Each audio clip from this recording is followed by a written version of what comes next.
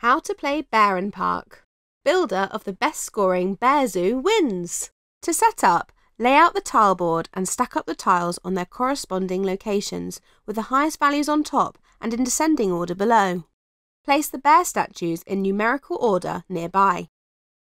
The number of tiles and statues you will need depends on the number of players. Check the rulebook and player board to confirm.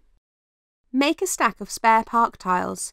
Give each player a park entrance at random and place it with the entrance closest to you. The starting player is the one who last visited an animal park. The first player takes a single square toilet tile, the second and or third players a 2 square playground tile, and the final player a food street tile. Place these tiles into your reserves. Players take it in turns to place a single tile from their reserve into their park. After your first tile, new tiles must touch an existing tile's edge. Tiles may cover more than one park area.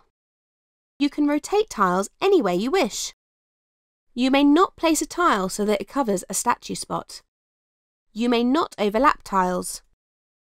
And tiles must fit in your park area. If you cannot place a tile, you must skip your turn. Take a green area tile and place it in your reserve. When placing a tile, you may cover up one or more icons. Covering a wheelbarrow lets you take a tile from the first section into your reserve. A cement mixer lets you take a tile from the first or second sections. A digger lets you take a tile from any section. If an area runs out of tiles, too bad. If you cover up more than one icon, you can take the number of tiles relative to the icons you cover. If your tile covers a worker's icon, pick a new park tile from the top of the stack and add it to your park. You can have 4 park tiles in total. Park tiles must fully align with one another.